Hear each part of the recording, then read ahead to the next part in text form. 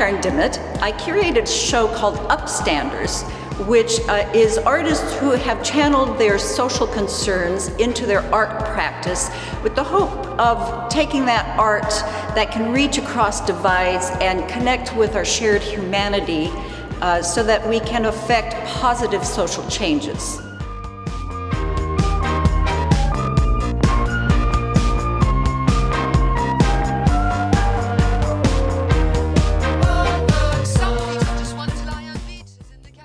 Margaret McCarthy is a fine art photographer, but she herself has been going to marches and demonstrations for over 30 years and documenting her activism in a series called We Still Have a Dream: The Art and the Power of Protest. What's really exciting about this installation she has here is she has images from women's marches from 1982 through women's marches of 2017. This leads me to talk about one of the reasons I put on this show.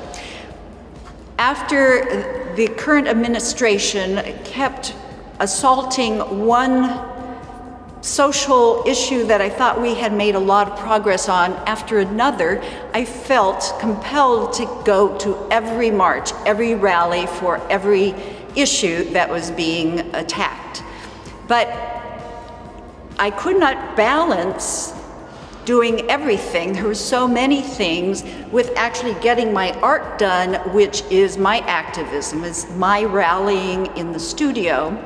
So I created this platform to get my work out into a march, as well as getting other people's concerns out. So this is a collective march. This is an intersectional march that is dealing at the overall, dealing with social injustices and concerns, but also then the individual is able to get what they have been rallying for in their studio out to get it into the public discourse.